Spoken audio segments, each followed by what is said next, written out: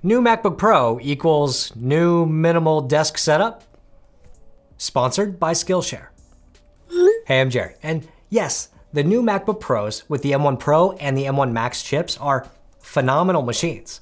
There's so many great things to love about them, from their new design and their upgraded keyboard, the Liquid Retina XDR display with Pro Motion, and new or old port layout depending on how you look at it, and of course, that brand new chip, which is what really makes these Pro machines Pro. But because these machines are so good for professional work, you probably want to create a nice little desk setup to actually get some work done. So I commandeered my daughter's old playroom, took out some artwork unbefitting of a professional workspace, and got to work creating a new minimal desk setup. For this setup, I'm using a fantastic glass top sit-stand desk from FlexiSpot. FlexiSpot sent me this desk to try out, and it was really easy to put together. It comes in just 2 pieces, so you don't have to put the legs together, which is nice if you've ever assembled desks before. FlexiSpot has so many different desk options, but this glass top desk in white is very clean and modern. There's a large drawer for storing notebooks, cables, or other desk accessories that feels solid and slides really smooth. The drawer has sort of a soft close to it, so it doesn't slam, but also stays open or closed wherever you want it to. On the right side, you have 2 USB-A ports and 1 USB-C port for charging devices like phones and tablets. The desk is 48 inches wide by 24 inches deep, and it's just the right size for a nice clean setup. This is a motorized height adjustable desk that can go from 28.3 inches to 47.6 inches with the touch of a button. You can raise the desk manually with the up-down buttons, and you can set up to 4 memory positions. To do that, use the up-down buttons to set the height you want, then press and hold the memory button. Now all you need to do is press the memory button and the desk will automatically adjust to the desired height, slowing down just as it reaches the set number. I'm currently using an Aeron chair from Hermin and I absolutely love it. It's an expensive chair, but everything is customizable on it, including the height, tilt, armrests, and back support. You can fully recline if you want to change things up to relax for a minute, or go fully forward with a focused work posture. For someone who doesn't want to spend a stupid amount of money on a chair, I also have an Amazon commercial desk, which I used for about 2 years. It's pretty comfortable as well, but not quite as adjustable as the Aeron. It fits me just about right as someone who isn't very tall, and my only complaint is that the arms can wobble and make a little noise. The MacBook Pro is sitting on a silver aluminum laptop stand from Novu that I got from Amazon. This stand is very sturdy with a solid base and can be adjusted in a number of ways. By loosening the knob on the side, you can raise and lower the stand. The pillar can swivel left and right, and the platform can tilt quite a bit to accommodate any angle. The platform also has rubber pads on the flat part and on the front lip where the laptop rests against it. The color of this stand is silver, and it matches pretty well with the silver MacBook Pro and other items on the desk. You can also get the stand in a space gray from a number of other companies, so I will leave a link down below to both colors. The stand is really good when you want to use the built-in display on the MacBook and hold it up right next to an external display. For my main display, I'm using a Dell S2722QC. This is a 27-inch 4K IPS panel running at 60 Hz that is capable of up to 1 billion colors with 99% sRGB coverage. This is a very good display at under $380 and includes 2 HDMI outputs, along with DisplayPort through USB-C, which is perfect for the new MacBooks. With a single cable, you can connect the display, getting up to 4K resolution and get up to 65 watts of power delivery charging, which is more than enough for general computing needs. The display can tilt up and down, swivel left and right, and raise up and down to find the most comfortable angle. It can also rotate vertically too. There's 2 USB ports on the display, one on the back and one underneath on the front, which is perfect for a USB mouse dongle. And there's 3-watt speakers built in. Overall, I've been using this display for a few weeks now in anticipation of using it with the new MacBooks, and honestly, I like it a lot. It's not 5K and it's not a high refresh rate, but it's a good display with good colors, and I use it scaled at 1440p to match the display resolution of the 5K iMac. I don't use the built-in speakers because they're not any good, and because controlling them requires you to use the built-in display settings, so more on audio in a minute. The display is sitting on a bamboo monitor stand from Calibri. The stand lifts your display up 3.5 inches if you need the display to sit a little bit higher, while also providing extra desk space below.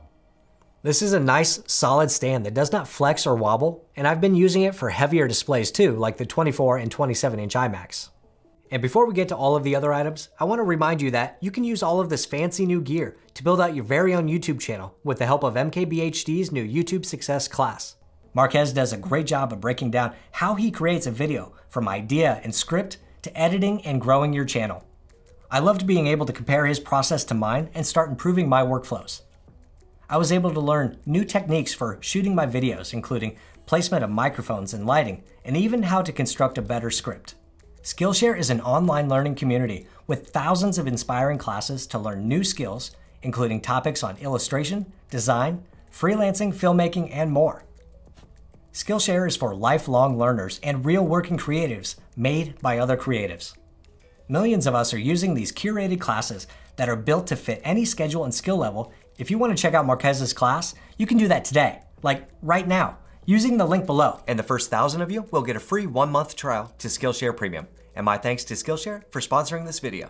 Next up, I'm using the Apple Magic Keyboard with Touch ID. I've always been a fan of the Apple Magic Keyboards, and I'm pretty happy with the direction of Apple keyboards at the moment. I find it comfortable and satisfying to type on, and have had no issues with lag or delay. The new models with Touch ID are exactly what I wanted using an external keyboard with a MacBook Pro. I want to be able to sit down, press the Touch ID sensor, and get right to work. It's nice that any fingerprint that you already have registered with the built-in Touch ID on the MacBook Pro also works with the standalone Magic Keyboard when paired, and vice versa. If there was one thing I could change about the Magic Keyboard, it would be to add backlighting, but overall, it's a great keyboard. For a mouse, I go back and forth between the Logitech MX Master 3 and the Magic Trackpad. I find both are good for general computing, and they both have their own pros. For pros. The MX Master 3 is a great mouse when you want or need precision pointing. It's a full-size mouse that feels good in the hand with physical left and right click buttons, unlike the Magic Mouse. The scroll wheel on top can be set to either free scrolling or ratcheting. So if you like the inertial scrolling with a trackpad or Magic Mouse for scrolling down long pages, it feels similar. There's also a horizontal scroll wheel which is good for editing stuff on a timeline, and 2 buttons below which are configurable using the Logitech software. I also like to use the Magic Trackpad because the gestures are just great. I love being able to pinch to zoom, 2-finger scroll in any direction, and swipe between full screen apps and spaces, like when I have my work stuff on one desktop and my personal on another.